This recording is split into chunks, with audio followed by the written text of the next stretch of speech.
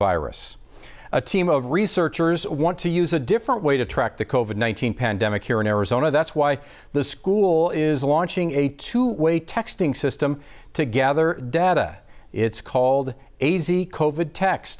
People will anonymously report any health conditions in their homes on a weekly basis by doing surveys through a cell phone. Participants will also be asked about access to food and other essential supplies. The survey does not collect personal information. To participate, text JOIN to 1-833-410-0546. Governor Doug Ducey joined Vice President Mike Pence today